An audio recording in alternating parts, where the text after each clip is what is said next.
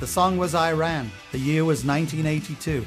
I'm Mike Score from A Flock of Seagulls, and these are the sounds of the time.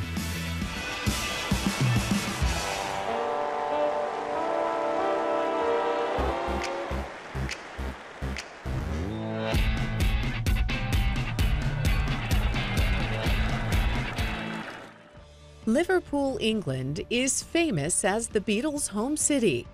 And at the end of the 70s, it once again became a cultural epicenter.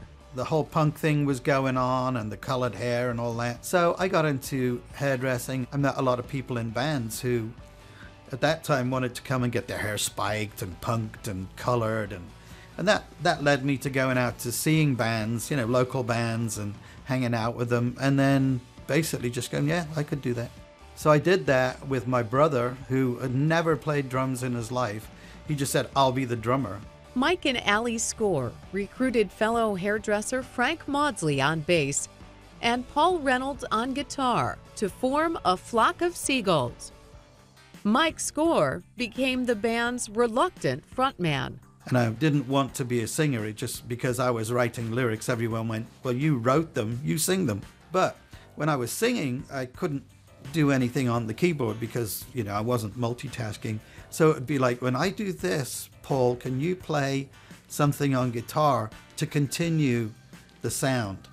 And I think after about a year of doing that, the synth and the guitars literally became, you know, part of each other. We call it like a sonic sound. Some people say to us, it actually sounds like you're flying. You know, looking back at it now, we were 5 years ahead of what the punk scene was doing. Finally, it caught up with us and they called it New Wave, you know, whereas to us, it was just how we were.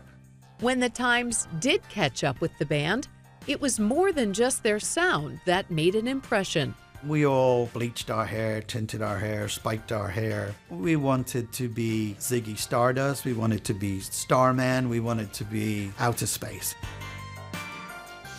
We were just about to go on stage. We were all looking in the mirror going, look how fabulous we are. And Frank just came up behind me and he was like, can you scoot down a little bit so I can see myself? And he just kind of flattened the top of my hair. The sides stood up a little bit and it looked great. You know, it looked like, so, but at the same time, I didn't have time to refix it back into a spiky. So we just went on stage like that.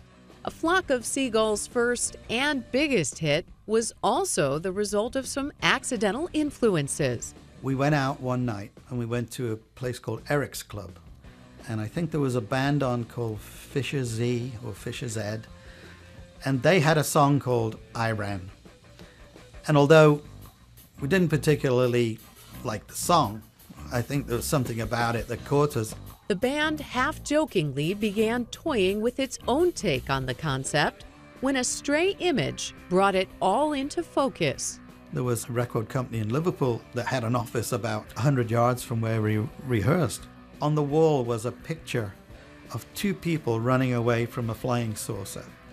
And that was going to be an album cover for one of their bands. So I took the idea of that picture and wrote the lyrics to I Ran based on that picture. It's very sci-fi, and the band was very sci-fi, so it all just locked together.